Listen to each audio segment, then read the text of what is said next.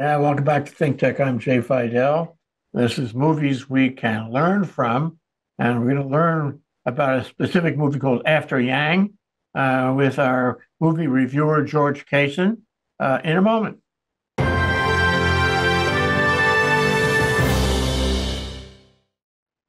George Casen, movie reviewer and architecture student, a man for all seasons, the Renaissance man. You could really appreciate this movie, After Yang. What's the play on words there? Who's Yang? What happens after Yang? What are we talking about, George?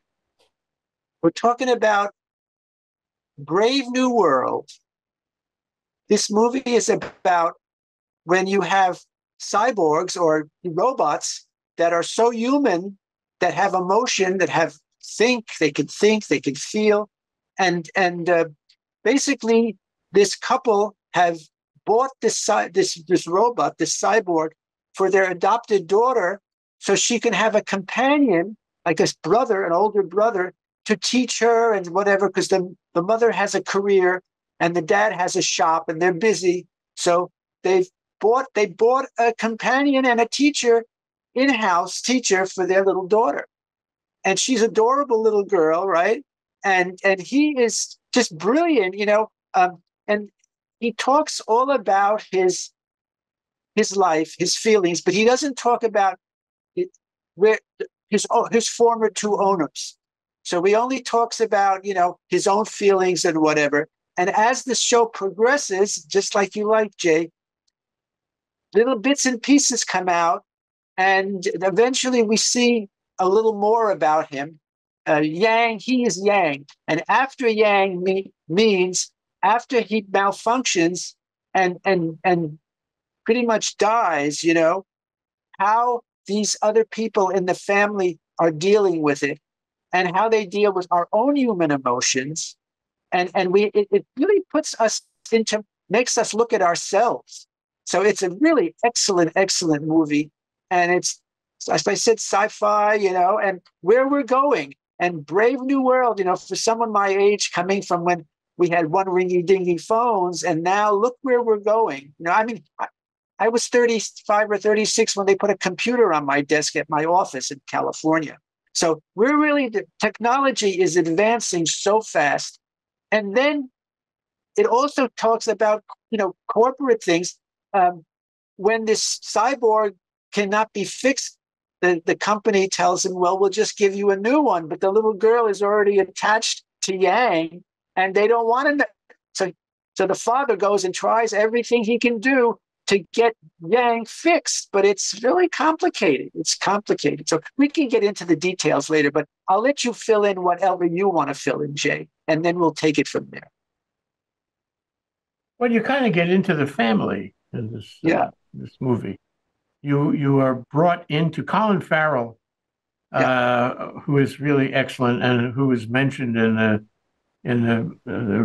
movies that are winning awards these days. yes, Uh, exactly. is great in this movie, and he's got a wife whose name she's black. Yes, Kyra, Jodie Turner Smith, another well-known actress. I think she's British, yeah. She's Jodie British, Turner Smith, yeah, and it's husband and wife, and it's sometime in the future. They yeah, don't say exactly when, yeah. and you get to participate with them and the child. So it's a family with a number of people in it. And the husband and wife between Farrell and Jodie Turner Smith are really interesting. They both play it so well. Excellent. They're both family people. They understand each other. They have a wonderful, warm, loving relation, even though they're a multiracial couple. And they are challenged with this problem about Yang. And you don't see any high drama or overacting here. You're just in the room with them, and you begin to understand the dynamics between the husband and the wife, and you love them both. You Yeah, love them both for the relationship that they are demonstrating to you. This relationship is so sweet and pure that it's just sort of like the ideal husband and wife beyond anything you've seen in the movies. So I really liked it. I liked her. I liked her grace. She had grace. And Yes, so very. does Farrell. He has grace too. And they Um, do have a few little arguments, which what happens in marriages too. So it's very realistic, even though the relationship is really good. But I think her work and you know him and she's trying to find out what he's doing to get Yang back to life. So yeah, it's just a fascinating thing. And then the one thing that was mentioned is even the neighbor George, all his children are cyborgs. So and then there was something about people can't have children anymore. There's some kind of a thing that couples are having difficulty having children, maybe because of nuclear war or whatever. They get into that very slightly, but it's just all these little pieces start fitting together. But I couldn't agree with you more that the relationship between the husband and the wife is just really pure and really nice. And the love they have for their daughter. Oh, yeah. One thing I forgot. The reason, the way that Yang conked out. They were all in this dance thing. I think on a video, Zoom kind of video thing with these dancers, leaders, and the husband, the wife, and the little girl are all dancing, and Yang is dancing, and then after the people on the leaders on the Zoom say, okay, enough. Yang keeps going and going, so they know something's wrong, and then after he keeps going, then bingo, he's out. And they go through all the machinations of the different places and they find out that the central computer is bad for Yang, and there's problems there with the central computer. So then Sarita Choudhury, Cleo, she plays the museum director or whatever. They have a museum for techno sapiens. I think that's what it was. Techno Sapiens, yeah. And she was terrific. Yeah, she's a good actress too. She played Cleo, really Sarita, yeah. amazing. Yeah. Yeah, she was also a very good actress, no overacting, Yeah. but right in the role, right in the collaborative, cast. I really enjoyed that about this movie. So let's talk about Yang for a minute. Yes, that's He's played exactly. by Justin Min, Yeah, who is very good, very flat effect. And it's not easy to act so flat effect as he was acting. exactly. And he's failing, and his mind is going. He doesn't have the same sharpness that he was built to have, or that he had before. It's like Alzheimer's or something. It's he's not doing that well, and he's forgetting things and not able to respond or satisfy the family around him, and they begin to wonder about him, and the husband takes him to a back alley fixer, right? Exactly. Russ. Because Russ. it's against the law Yeah, to do that. And yeah, this is an illegal bootleg fix. exactly. And I guess I don't remember exactly, but I guess if he had taken Yang to an ordinary robot hospital, they would have retired Yang, and the family would never have seen him again. Exactly. So he took him to a fixer. And Cleo in the museum was sympathetic to that, and she wanted to help him out. So it's Farrell's mission to fix Yang. That's what it's about. So I have to say that I thought there was a suggestion that Yang was more than just a robot. That always comes up back to the time of Rodman's Robots, which was written as a short story, which I read in school years ago by some Eastern European writer. It was actually a play, Rodman's Universal Robots, RUR. And there's always a question when you address this subject of whether the robot has become human, whether the robot has developed sensibilities that make him more than a robot. And I suspected there were indications of that also in this movie. Do you agree? Definitely. And he played that role so well. I think he got into acting late. I read it, but I can't remember now. I think he was in some kind of a business thing, and eventually sort of fell into acting. He's a Korean actor, and he played this. I mean, it's, as you said, it's not easy to play a role of a robot, especially one that's failing. But he really played it. I mean, the director of this movie really is also part of this because he directs the actors, and he did a good job too. I think what was his name? Do I have that right? Kogonada or something? Yeah, Kogonada. Kogonada, yeah. That's an Asian name. I don't know He's what. Japanese. Japanese. Yeah, Okay. and it was, it's really, he turned this into an art. Now, this, as you said, this movie is so smooth, and all these profound uh, thoughts or profound symptoms, things are in there, about robots, as you said, feeling the robot turned into more than a robot. He developed a little bit of emotions, and and then the whole family structure, and but they never were able to get him back. I think, right at the end of the movie, he's still conked out, right? And it's Yeah. all flashbacks, right? Yeah, it's all flashbacks, and at It's the all end, he flashbacks is to gone. before he conked out, and They then can't after fix him. Yang, how are they gonna live after Yang, because they've fallen into affection with him. He was a member of the family, just like, and he was a robot, but you know, just like animals have become part of the family, and the robot became part of the family. He wasn't even looked at as a robot anymore. He was looked at as a human, even though his emotions are not as developed as a human. But yeah, but it's just really profound. I like this movie for all the subtle clues and subtle messages, as you mentioned, right? A lot of subtle messages here. Well, the family was really special at a special time, and they didn't help us that much in terms of understanding when that time took place, or how it was different from today. But if you have a family, and across the street you have a family with multiple robots, the family structure is different. And at the same time, they're emulating real family. And I guess the young girl Yeah, is Mika, hmm? Mika, Mika is her name, and Mika. Malia Emma. She's Indonesian.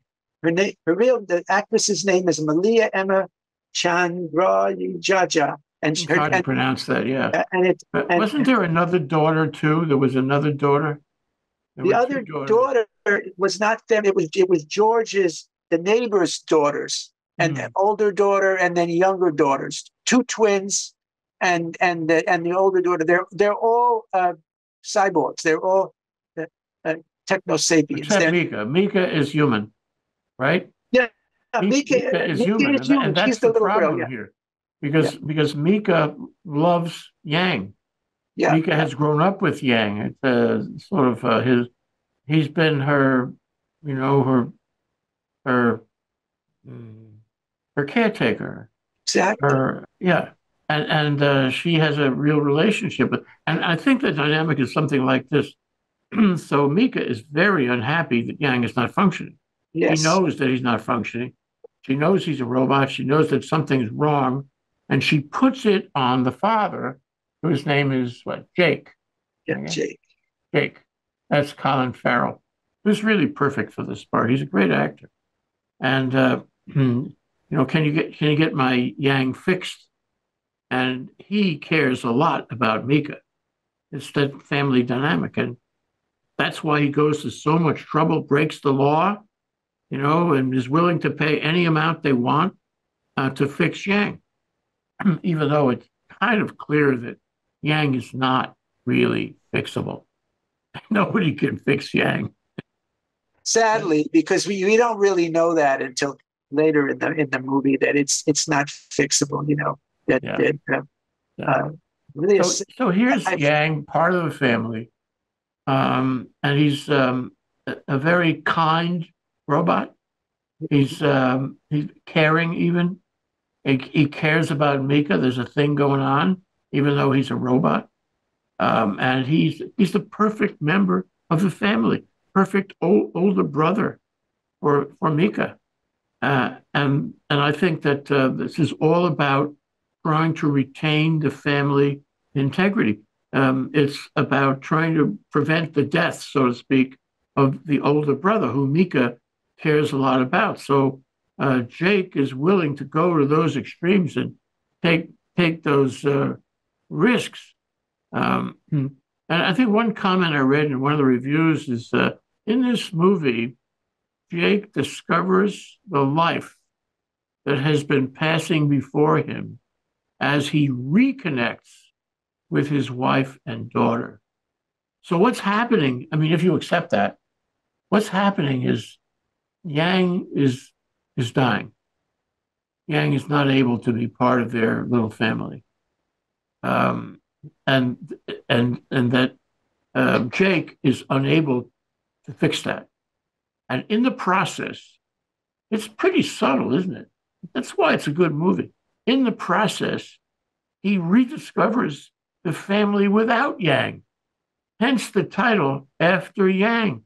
What happens to these really well defined characters, these dynamic characters after Yang? When he dies, what do they come to?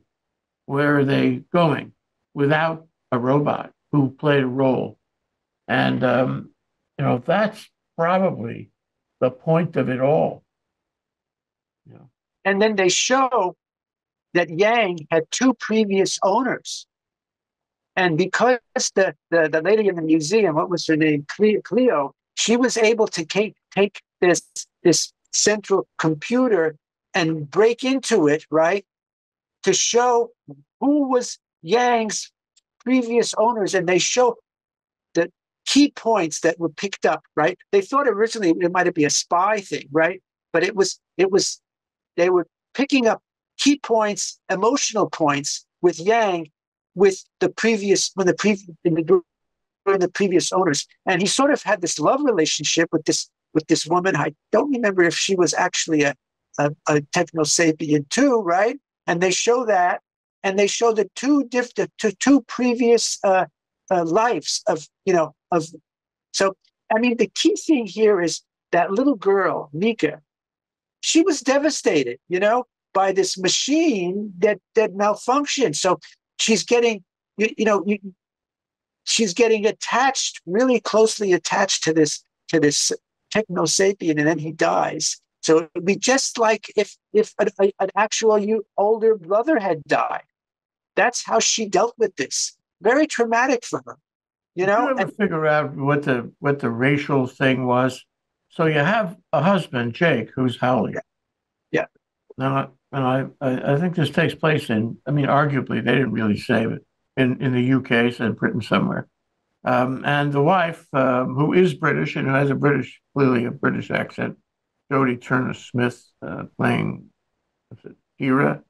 Yeah, I think she was from Britain, but then as a little girl, they moved to the United States. The parents. Well, you're right. Well, she's a movie star. So. But she went to high school and everything. I think college. So they she's black, okay, Yeah.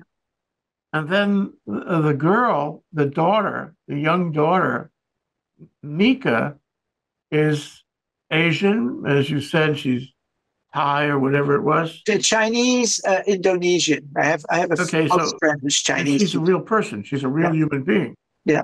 So she can't be the product of Jake and Kira. She has got to be adopted, maybe. Adopted, yeah. That's something we're genetically modified. I think in the movie they said she was adopted, and all these children. They're adopting children. So she was definitely adopted, she was an adopted child. But something again about, they said that people couldn't have children or something. Well, that goes to, I think, a central point in the movie. Yeah. They're trying to create an environment of the future. They're trying to tell you how things are going to be in the future. And okay, let's take that as nobody seems to have their own natural children anymore for some reason, some, environmental reason. And then you have a different kind of family. It's not the same kind of family that you would have today, because she's not their natural child. She's adopted. And and Yang was, I think they must have acquired Yang for her Yes, they did. Yeah, to be her tutor, as you said. So here's a family that's not like an ordinary family that has existed for the last 200,000 years in humanity. This is different thing. And what you get is this kind of an Emile Zola human experiment. What happens to this unusual family in a world where you can't have your own children, in a world where you have to adopt or buy a robot? What happens when one of them dies? And it's traumatic, and they really have to work at it, and they have to find another family. It's like, if your pet dies, you reorganize your family. It's gone and it's out of your family. So your family morphs into another family, another kind of family. And I think that's what's happening here. But I think what it's telling us is that Jake, and for that matter, Hira, really care about having a family. And they are going to work hard at retaining the three-party family, even though the fourth party is gone. So this is the nature of the family, say, in the 22nd century. exactly. And how they adapt to the change in circumstances. It's the human experiment 100 years, 150 years Precisely. later. The whole Obama thing with the European Caucasian mother and the African father, that's just projected 200 years in the future. And then they adopt a little, I have cousins who have adopted little girls from China, and and my former roommate was Korean, adopted by an Alabama Christian white family. So, it happens, but this movie shows what's going to happen in the future and how different it is. And we want to talk about, what the concept was for Yang. Yang was human-like. Yeah. Yang had a nicely programmed personality. Exactly. He was well educated. He knew what he had to do to teach Mika. He was the perfect entry. So you start out with today, where little girls have stuffed animals, to the small robots that are being made in Japan, and do all kinds of things. And that technology is moving quickly. The chips for it, the dynamics for it. There's a lot of companies, Boston Scientific, right, are making robots for various purposes, including war.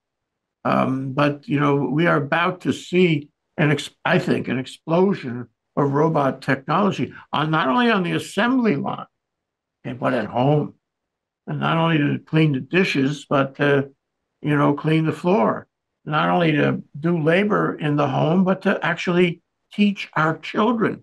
It's coming. And it's not here yet, but it's coming. And give it another 30, 40, 50, or 100 years, and this will be here. So you get these two dynamics, two vectors. One is can't have children. The families don't, grow organically. You have to sort of create artificial families. And the second is that technology of the time coming soon plays a role in filling that gap, that artificial technology.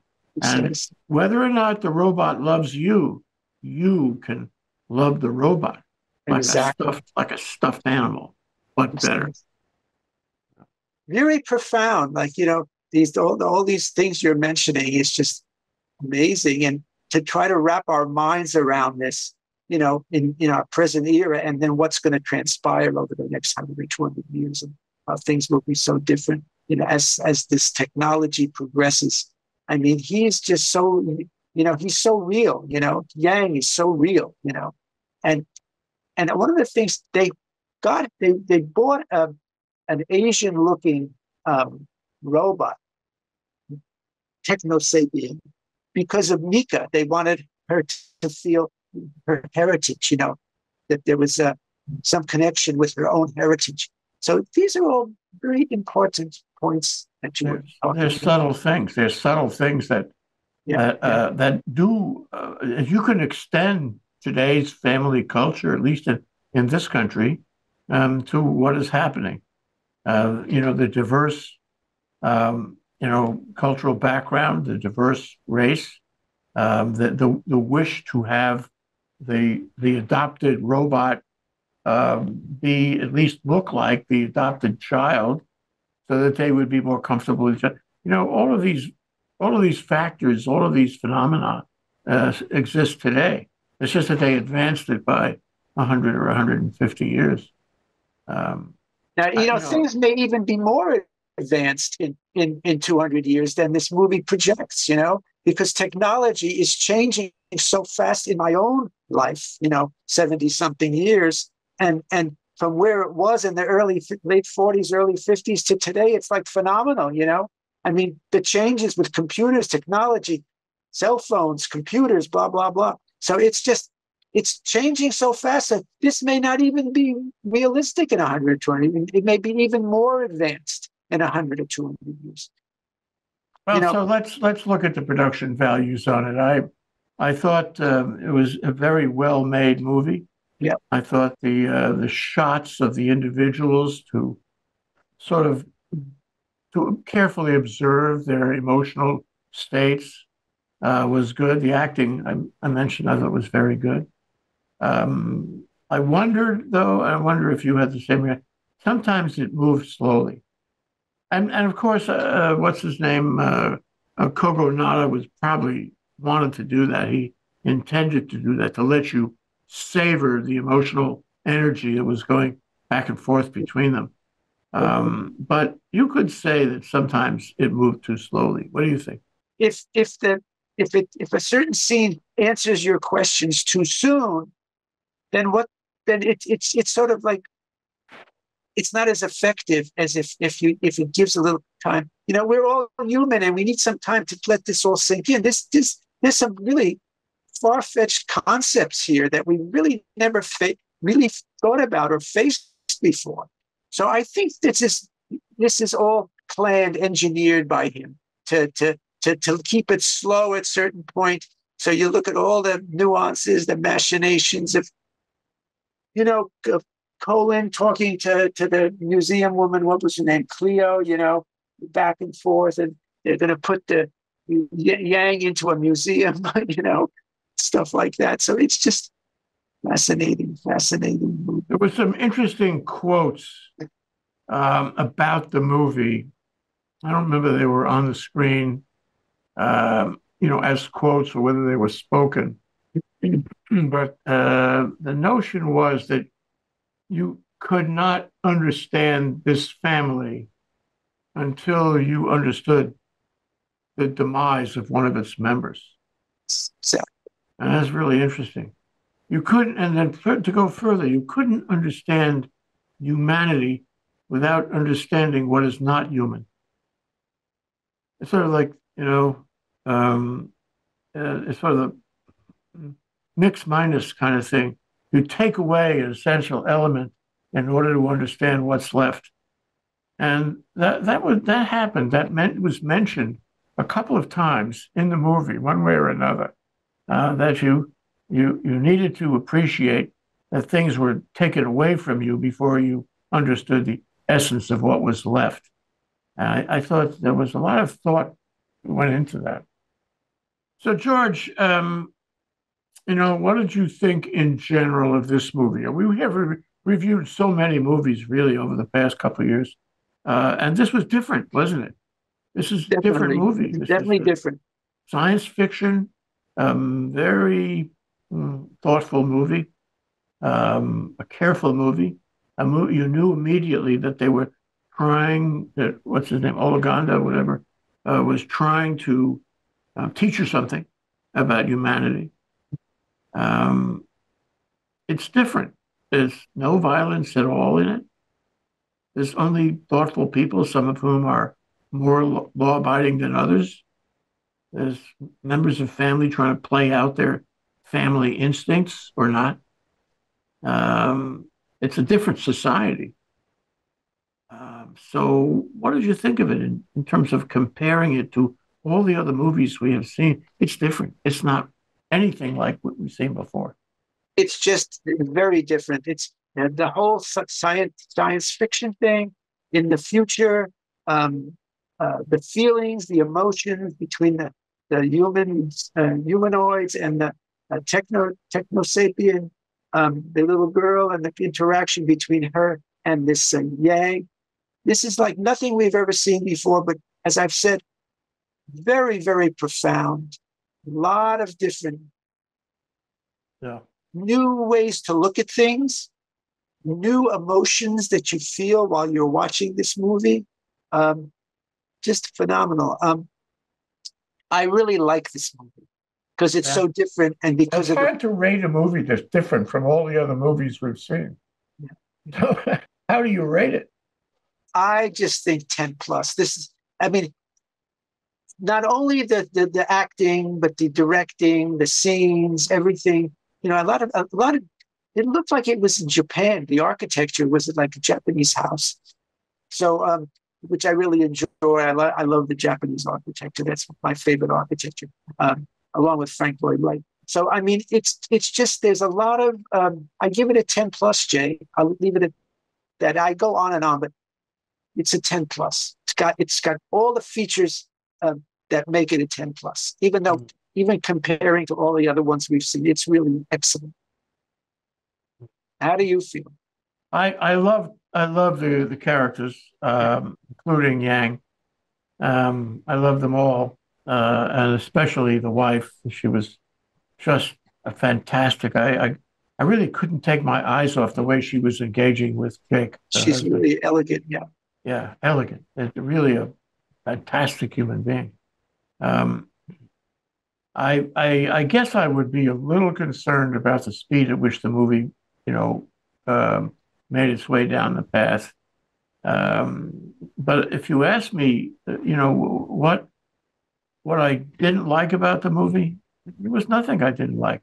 If you ask me what the flaws in the movie would be, I can't think of anything. It was poetic. It was a poetic statement. He put us in this other world and then poetically described it. So I don't know if I give it a 10 plus, but I give it a 10, George.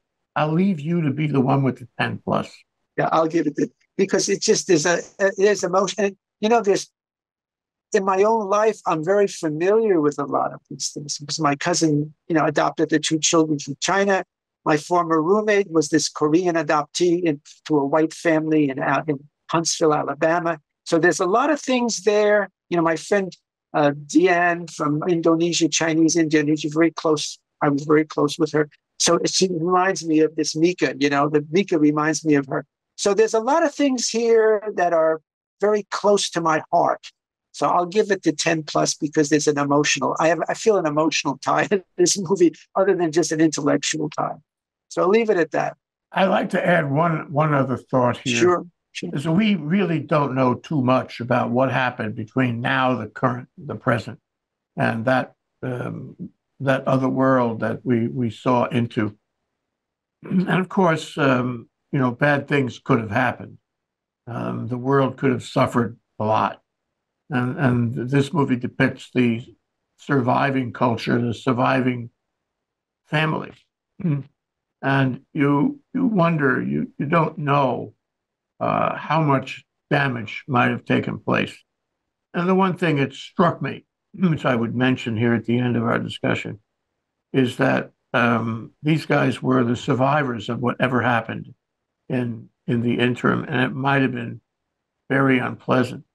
And what my thought was, gee whiz, everything seems so, I don't want to say utopian, but Leave It to Beaver, kind of a family that works as well as this family did. And I say to myself, now, are we missing something here? What happened between now and then? Because it's hard to draw. Here's the point. It's hard to draw a straight line from our lives here in this country, in this world, from where we are in 2022, with all the mishigas going on everywhere, to where these characters were in the next century. It's hard to draw a straight line. And you can't, because you know that, the way we are now, the direction, including, all the issues, including climate change and all that, are leading to a bad place.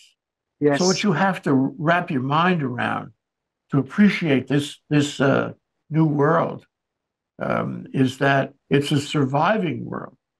Is whatever happened to our world with all those negative things happening around us, it somehow survived. And this is the story of the survivors. They may not, they may know more than the people who didn't survive. Remember the movie we saw? I forgot the name of it. With was it Denzel Washington? After the nuclear holocaust. What was that? What was the name of that? It was like, remember, The book. What? The Denzel, book. the what? The book. Yes, that one. There's sort of similarities here because they do allude here that this is the world after there was some kind of a cataclysmic situation.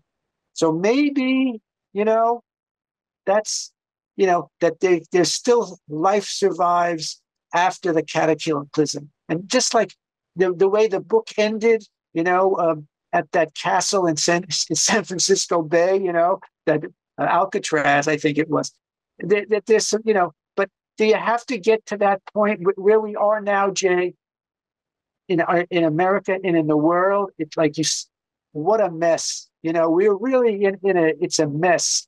I mean, Russia, Ukraine, everywhere. You look all the way around the world, even here in Washington, whoever thought January 6th, there would be that kind of thing that went on. So we're in deep trouble. And we don't, nuclear war. I mean, Putin's nuts, where are we headed, So I worry about the world in the next 2 or 3 years, where we're going to be. So this might be after the cataclysm. Yeah. Yeah, and this gives me one other thought before we go, and that is the title of the movie is After Yang. Yeah. So we have to be focused on that. Yeah. And, there have been certain reviews and comments to the effect that, well, he tried hard to make the family survive and come together, even in the absence of Yang. But, we don't know that for sure. And an equal possibility is that he tried and failed. And the family after Yang is not a good place. We don't know. We are left wondering. George, thank you so much. Thank George you, Jay. Casen, movie reviewer par excellence. We'll see you next time. You are too, movie reviewer par excellence. See you in 2 weeks, Jim. Aloha. Bye-bye.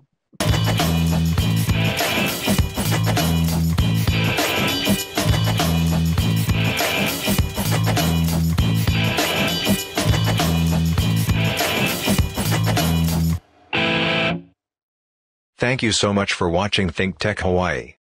If you like what we do, please like us and click the subscribe button on YouTube and the follow button on Vimeo. You can also follow us on Facebook, Instagram, and LinkedIn, and donate to us at thinktechhawaii.com. Mahalo.